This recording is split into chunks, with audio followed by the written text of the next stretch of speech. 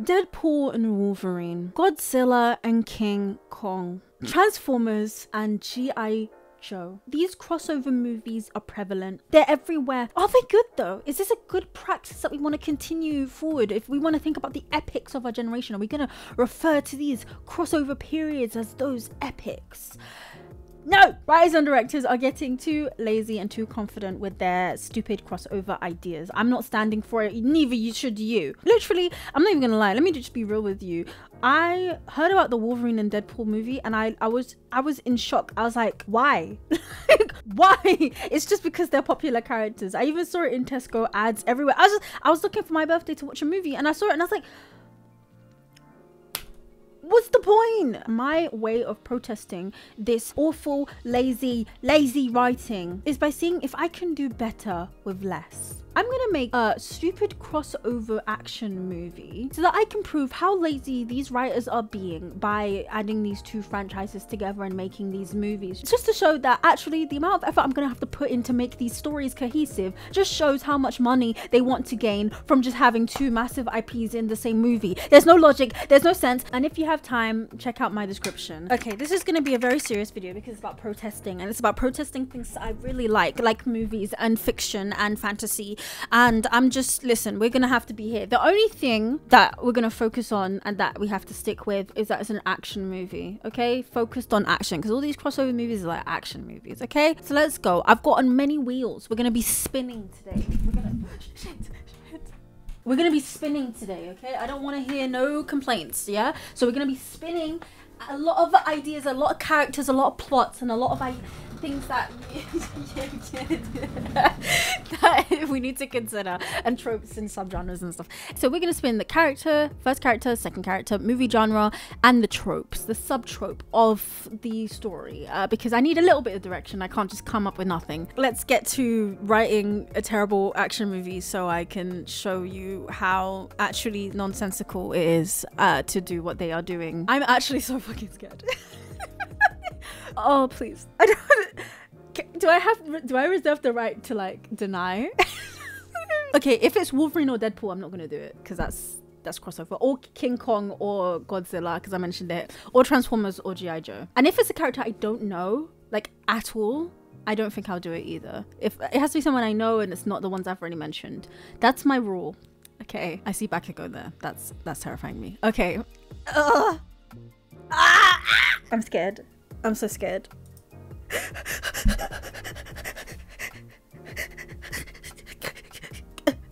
Who's that? Darth Vader. You know what? I can do Darth Vader. I can. The prequels, I can. I watched them, I think, when I was younger. It's just the second one that's gonna be. Why is this so scary? I feel like I'm pressing the button of a bomb. Okay. Oh my god. Please, something good, something emo, something that makes sense. Oni Akuma, I don't know who that is. Let me Google. Nah, I know who this is. Street Fighter, nah, I don't know. Okay, I'll do it again. Oh my god, oh my god, oh my god, oh my god, oh my god, I'm so scared. Hidan. Wait, isn't that guy from Naruto? It is. I don't remember him. Okay, I'll spin one more time. If it's another miss, then I'll do Hidan. Hidan, am I copping out? It's just like, I don't remember him. So at least Darth Vader, I know his qualities. Doom guy. Can I spin one more time? I don't remember him at all. I just know where he's from. Or Arthur Morgan? Who the fuck is it? Red Dead. Oh, I haven't played. Just someone I can actually fathom. Spider-Man and Darth Vader.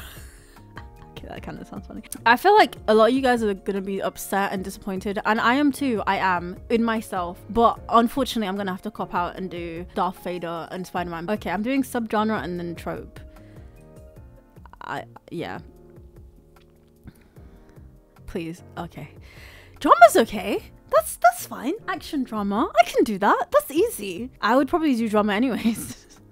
Romance would be funny though. I kind of want to redo it. Okay, this time it's not gonna be that. Secret marriage. Woo!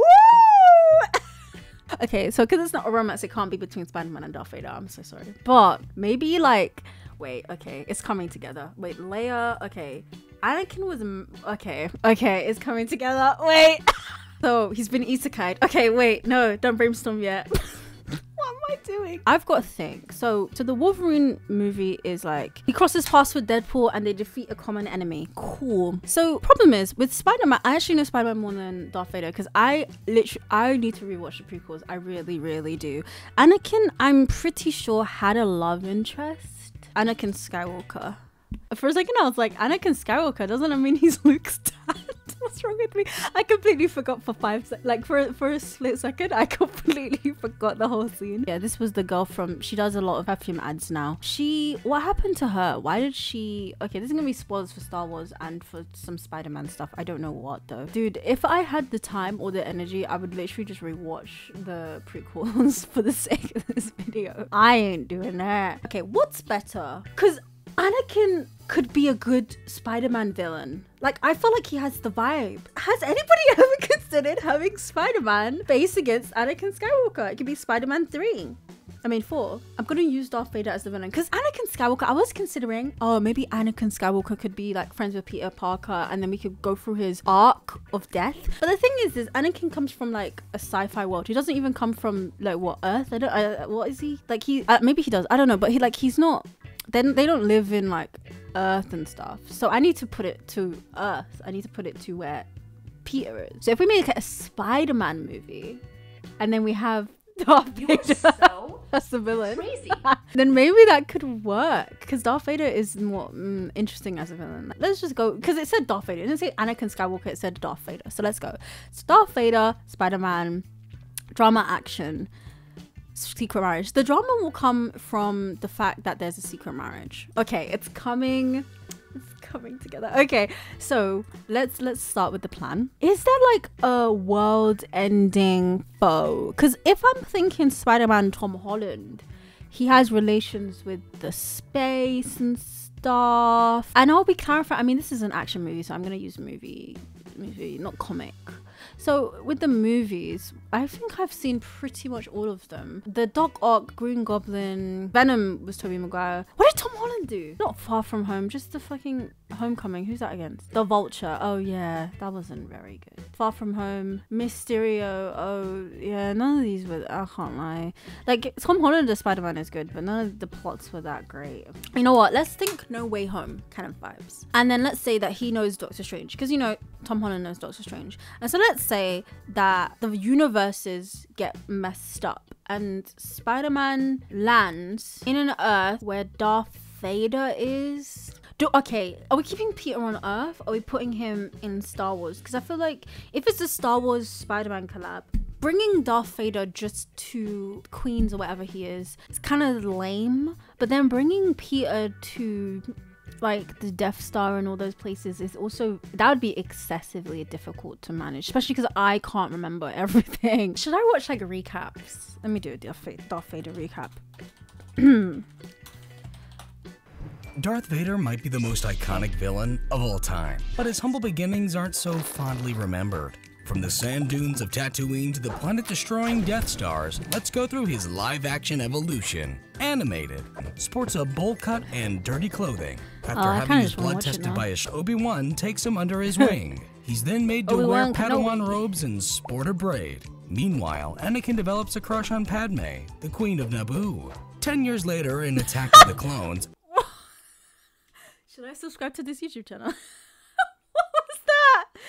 Do you like develops little a crush boys? on Padme, the Queen of Naboo. 10 years... What the fuck was that? Okay, so I just watched that. I didn't remember, like, at all that Darth Vader became a good guy in the end of the sequels. When people say Star Wars, those movies, right? I didn't remember that at all, which has changed my perspective quite a lot. Maybe it could be between the sequels and the prequels. I need to decide whether I want this to be in Spider-Man's universe or in in Anakin's universe, or both? Okay, instead, let me think. What's the point? That's the whole reason why I start with these sentences. What is the point? Spider-Man not turns Darth Vader into a good guy. Maybe learns from Darth Vader? It could be turns into a good guy, but the thing is, he already has that arc from his son. Like, I feel like the idea is gonna be, you know what it's gonna be? Spider-Man and Darth Vader meet, and they have a contact, and they fight, and they figure stuff out while there's this marriage going on, this secret marriage going on that somehow relates to both of their characters. Some reason it's important. Maybe it's the marriage of a universe, like secretly the universe are being married. No. Let's say Mary Jane and does Anakin have a number 2? Nah. Someone, or maybe just a political marriage that they both are aware of. Maybe there's like a marriage that Darth Vader is trying to stop, and then Spider-Man tries to save them from dying. Why did Darth Vader kill people unnecessarily, right? Because he killed his wife. Ah, okay. So basically he's upset. He's hate and vengeful because he thinks that everyone's going against him, and so maybe he sees some secret marriage happening. This is kind of complicated, but okay, so it's not supposed to be an hour, 5 hour, 7 long hour video where I'm like pitching it by the end. I'm going to direct it like movie studios and I'm pitching the story. It's not supposed to be that long. Basically, Spider-Man is like in this tift, and essentially he gets flung into a universe, the Star Wars universe. Not 100% sure, but whatever. Darth Vader is like ruling and everything. Maybe there's a sequence of Peter running around in maybe the Death Star, who knows, and he is like finding things out, and then he finds out that Darth Vader is this guy who seems very evil and terrible, who is trying and plotting to kill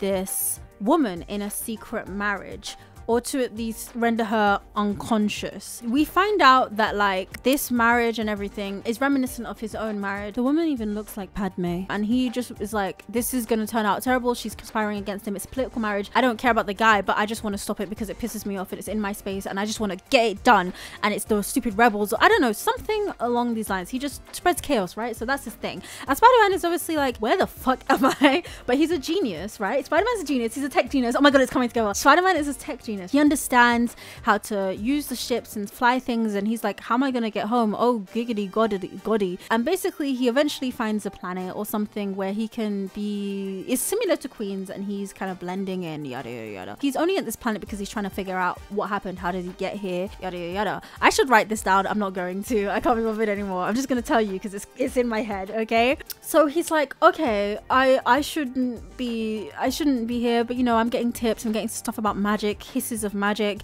because he's not really encountered much magic at this point. He's just more so friendly neighborhood Spider-Man, and just before he even came here, he was probably just doing something very normal, like saving someone when he fell into a pool. And so he is figuring out what happens, and then there's another event with the secret marriage that nobody really knows about, but Peter's somehow doing a bit of detective work. I don't think he's that much of a detective, especially not compared to like Batman or something. So he finds out stuff about the marriage, the secret marriage, and he stops some stormtroopers trying to like kill people in association with the marriage. We find out this marriage is very political, yes, like Darth Vader said, and there's a lot of issues with it. It's like to cover up something bad. Obviously that doesn't account for people being killed. He learns how to use some tech that he needs to be sure that he's not like floating off into the air with the gravity, yada yada yada. But Spider-Man, Peter is, like I said, a tech genius. He knows how to maneuver sci-fi gear. He can do it. He learns. He's there for a bit, and he's trying to stop Darth Vader without directly confronting him, because he saw the power that the man had when he was in space, in the Death Star, whatever, that he landed in before he escaped, and he made his big escape. Come to find out that the marriage is slowly but surely going to be public, and this marriage is going to inevitably affect a lot of people. Peter is on the ground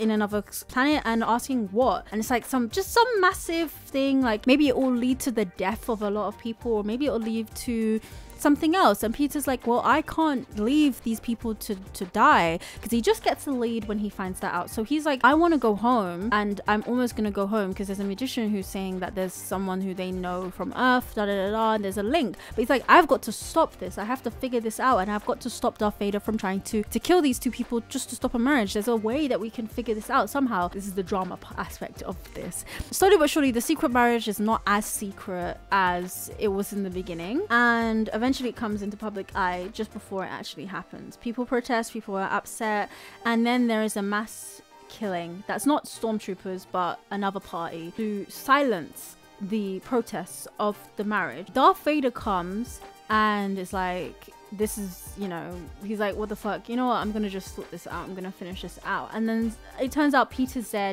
he arrives just after everybody gets shot, and he's like, I've got to fix this too. And they come together, they fight. Who would win, Darth Vader or Spider-Man? Let me check.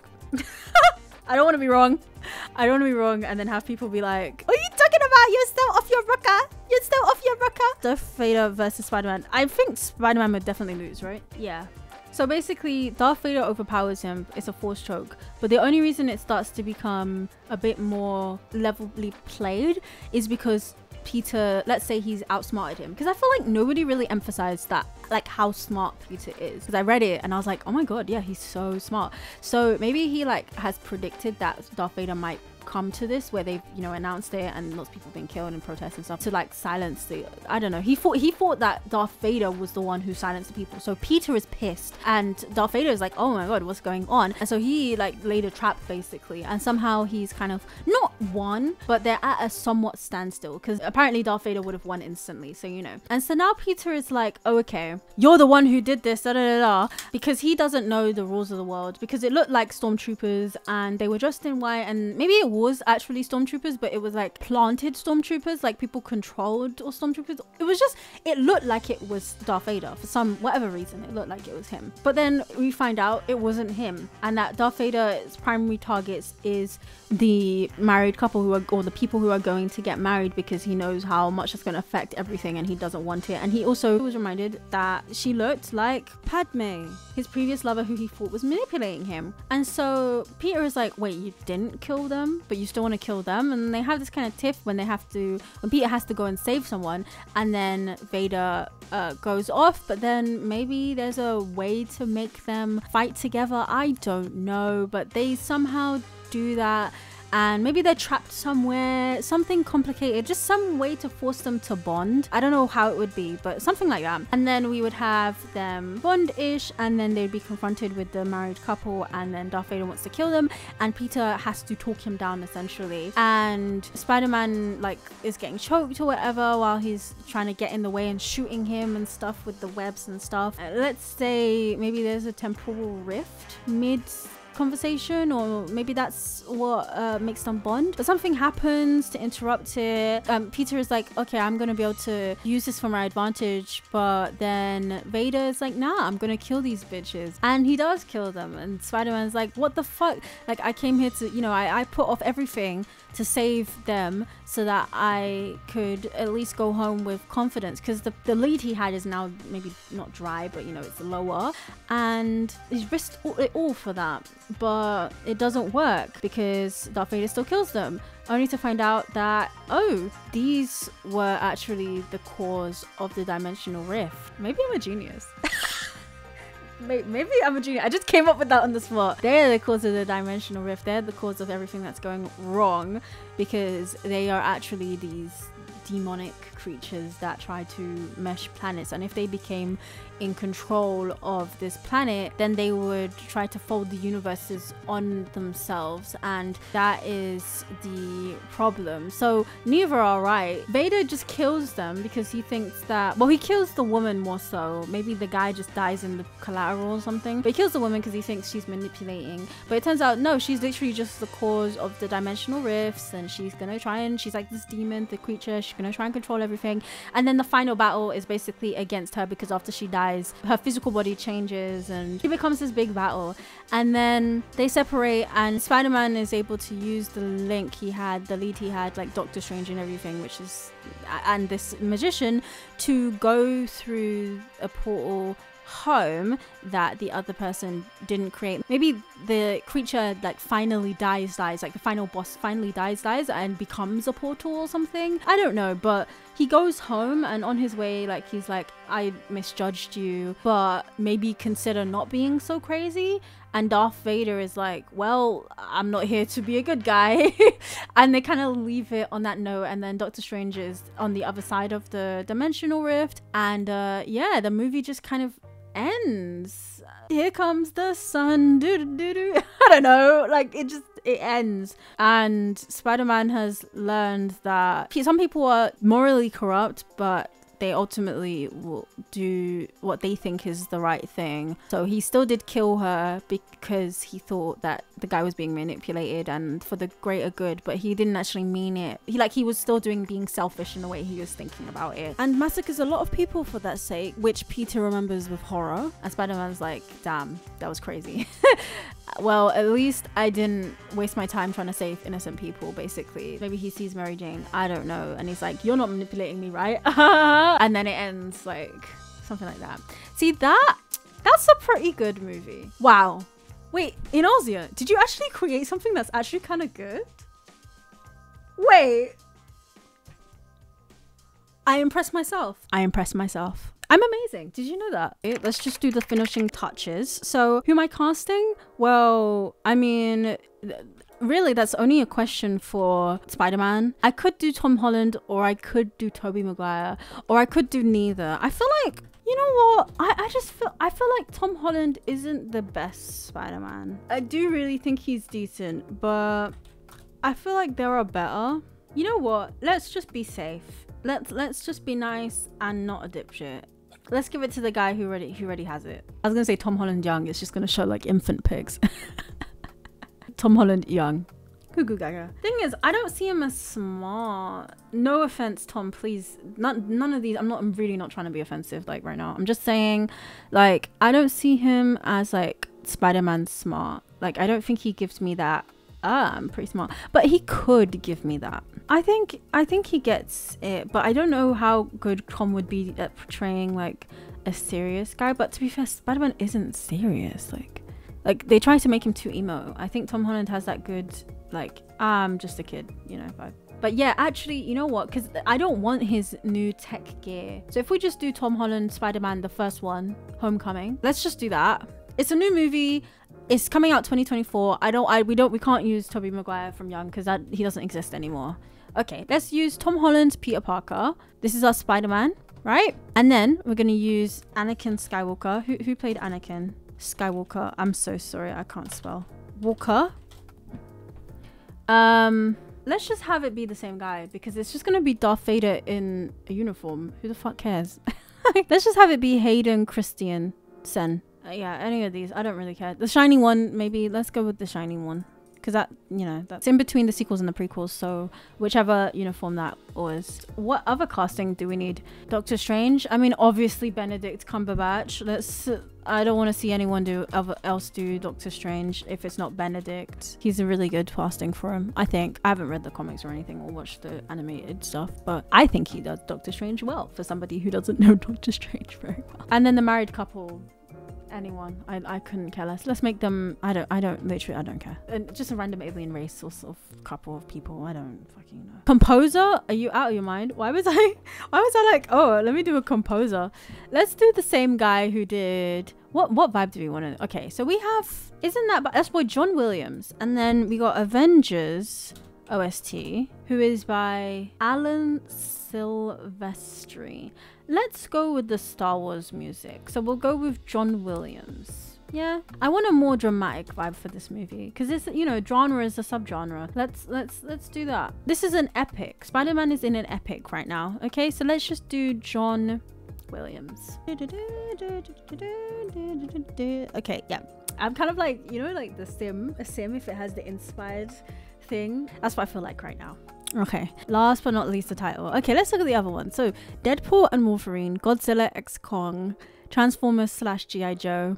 Still don't know who G.I. Joe is. Cotton Eye Joe. Well, I've heard of Cotton Eye Joe. Where did he come from? Where did he go? Where did he come from? Cotton Eye Joe. So is this a Spider-Man movie? This is a Spider-Man movie. Or is it a Darth Vader movie? Nah, it's more like a Spider-Man movie. Then it's both at the same time, if you understand what I'm saying. So maybe Spider-Man and Darth Vader is just a good title. You know what? I think to keep the essence of what we're doing here, I'm just gonna let's just call it Spider-Man and Darth Vader. And that's Spider-Man and Darth Vader. If you want to do one thing, subscribe. Otherwise, you know, check out my videos on my channel and tell me if you want me to do this again. I can spin again and try again. Maybe next time I'll do a Naruto character. Who knows? Who knows? Who knows? Who knows? Oh, oh, oh. And then I say goodbye. Bye, Spiderman and Darth Vader. Actually, did I actually unironically make a good story? like, I actually would watch that. Like, something that's really thought out. Like, it was supposed to be funny, but I actually made it really good. Okay.